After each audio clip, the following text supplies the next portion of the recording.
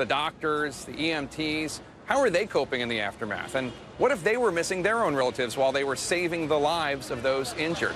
Joining me now is Dr. Lena Wen. She's an emergency room physician who was working at Massachusetts General Hospital the day of the terror attack. She also works at Brigham and Women's Hospital. So you were at Massachusetts General Monday. What happened?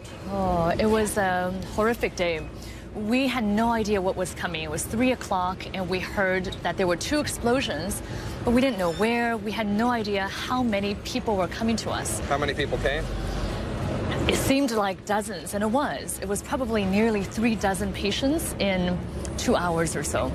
And was the hospital ready for it? I've heard from Dr. Walls from the other Brigham and Women's Hospital that because of all the drills the hospitals here have been running since 9/11, you were unbelievably prepared.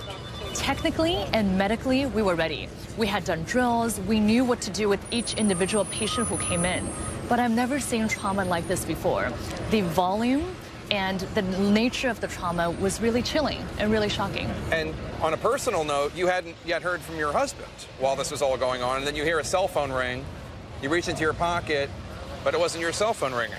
Yeah, so we actually live just a block away from here, from Copley Square. And my husband had told me that he was coming to watch at the finish line.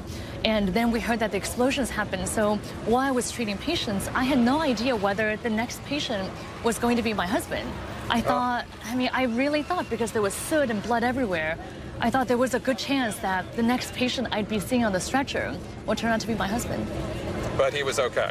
He ended up being unharmed, but I couldn't reach him for hours because of phone lines being full and all these things. So one of the things that Dr. Walls told me is that he talked to his protege who works in Colorado and dealt with the Aurora shootings. Right. And he said, what's one piece of advice? And he said, we took care of our people, the emotional trauma that they felt, but you can always do more. It still wasn't enough. Have you found that? Or are the doctors and nurses and others who work at the hospital, are they still dealing with this and struggling with it? Absolutely. I know that. I certainly do. I have nightmares, and whenever I hear sirens or the loudspeaker for the ambulance going off, I think about Monday. And it's something that I know I have to do better at. I need to take care of myself and our colleagues in order for us to take care of our patients going forward too. Well, thank you for the work you do, Dr. Wen, and I'm glad you're okay, and keep up the great work. Thank you.